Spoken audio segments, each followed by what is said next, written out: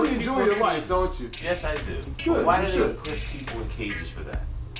For smoking some weed. What I just did, legally, the police, the prosecutors, the system can come put me in a cage.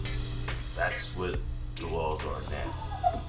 Hank, you're chasing everybody's favorite pot-smoking Christie antagonist. What do you got? He's not that hard to find, Bill. Ed Forchion's lifetime goal is crystal clear. Better known to some as New Jersey's Weedman. Ed's fighting the fight for marijuana legalization, and he's willing to go the distance. At this point, I can't help it. I'm addicted to the fight to legalize marijuana. Fair enough. I've reached that conclusion. On Thursday, Bill, at Weedman's Joint Cafe across from City Hall in Trenton, he was offering free T-shirts with any order of the Christie Burger. Happiness is a Christie turkey burger from New Jersey, Weedman's Joint. Friggin' stoners, right? Christie turkey burger is 2 patties of turkey with mac and cheese in the middle. Come on. Oh, yeah. All right, you have your choice of regular glazed or chocolate donut, so you can have it on either or. Yeah. Wait, that's served on a donut? That is a donut. That is a donut, sir.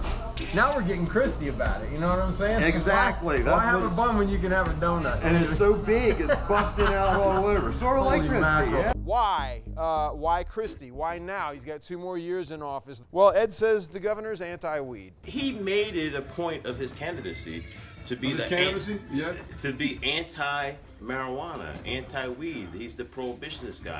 So.